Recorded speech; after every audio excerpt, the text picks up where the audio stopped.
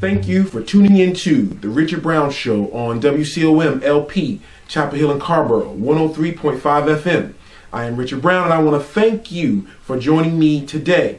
Before we get started with our guest, I want to take a second and just kind of share with you what The Richard Brown Show is all about. This show is a space where African Americans can enjoy, can experience, and expand the positive things that are happening in our community. In my mind, far too often, the things that you hear about African Americans are negative, and people are really doing things that I believe are not helping the community. So this space right here was created to highlight those things within the community that are positive.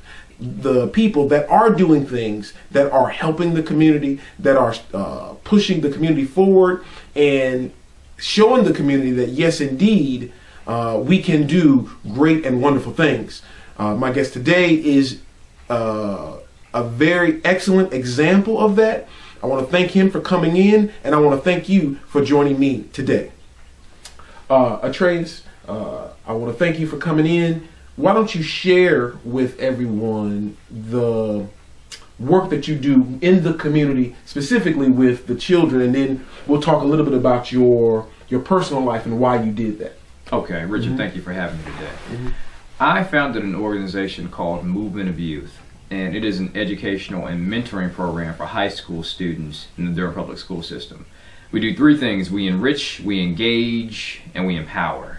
The enrichment comes through Saturday Academy sessions, which occur twice a month, that really help to expose students to things that will help to build their 21st century skills. So we've done hip-hop symposiums where they understand the history of hip-hop. We've done business professionalism sessions where they understand what they need to do when they're in a professional setting. We've had golf sessions where they learn how to play on the golf course. So that's the enrichment, really helping them to develop those 21st century skills.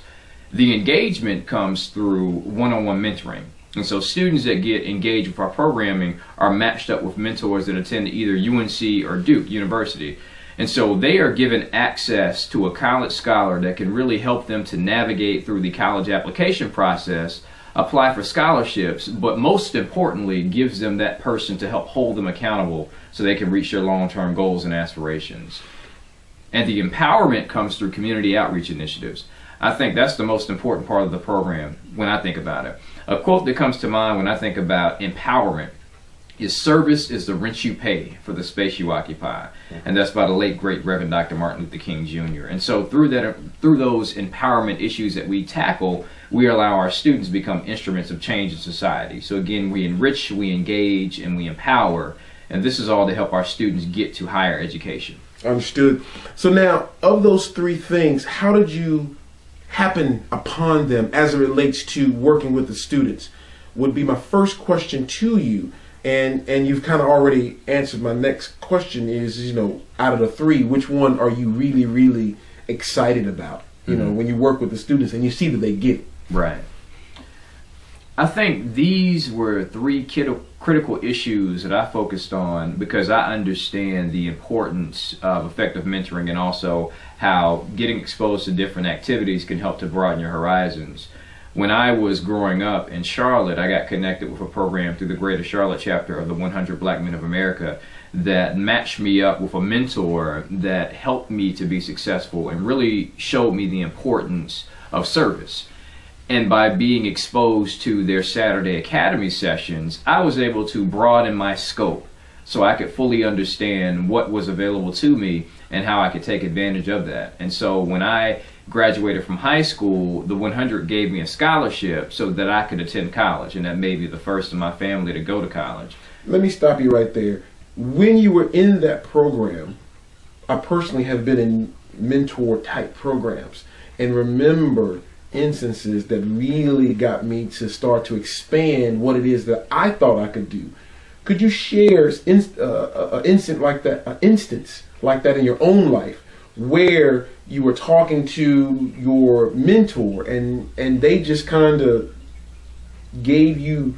instilled in you that moment and said, you can do this? My mentor is a person that has a lot of positive things going on, but he's very humble about it.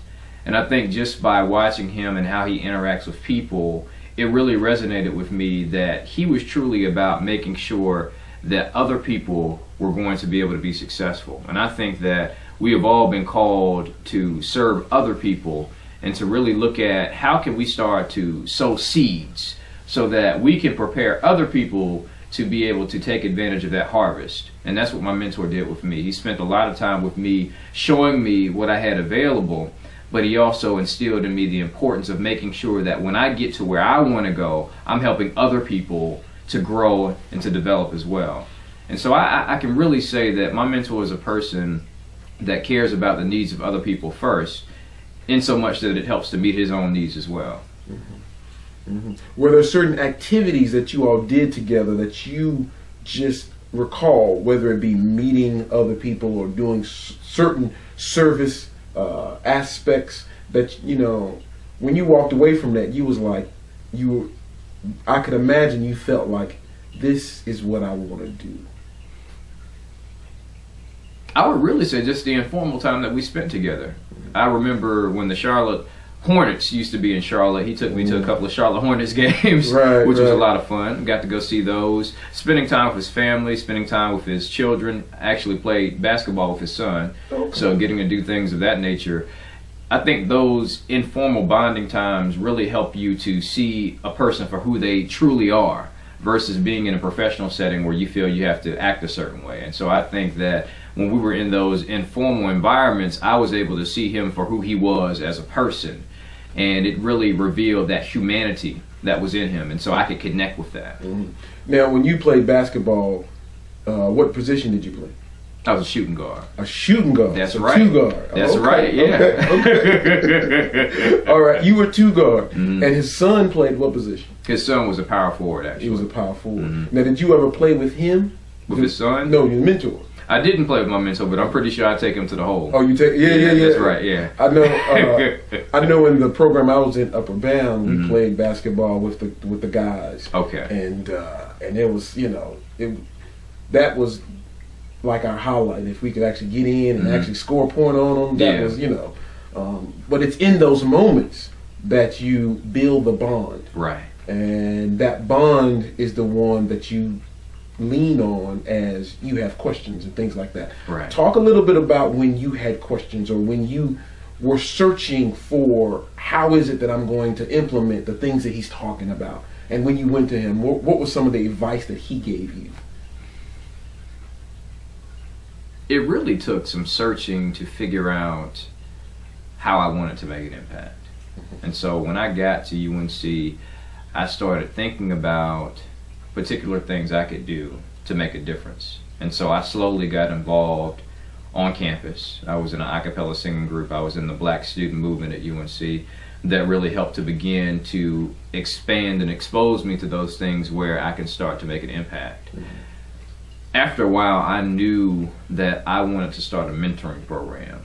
And so I began doing research and found out that Hillside High School in Durham was under a lot of scrutiny, just because of the performance that their students were having. And I knew that that might be a place where I could make a difference. Actually, one of my fraternity brothers was working at Hillside at the time and was telling me about some of the issues. And so I started doing research with a couple of my friends on campus around figuring out how to implement a program that might be able to counteract some of the negative things that were going on in the community, especially with black males, because at that point, and we've heard this before, you had more black males that were behind bars than were on college campuses. And it was funny, I went to an event last night where I found that that's not the case anymore, but the numbers are still close, and so we can't get comfortable. And so I wanted to have a program that would really start to unlock the hidden genius in some of these young men. And so we started going on Hillside's campus and identifying students that we thought would be a good fit for the program. What year was this that you were actually doing the kind of exploratory research? 2004 and 2005. Okay. And then we started the program in 2006. So it gave me a few years just to sit back and look at what the issues were in the marketplace and how we could address those.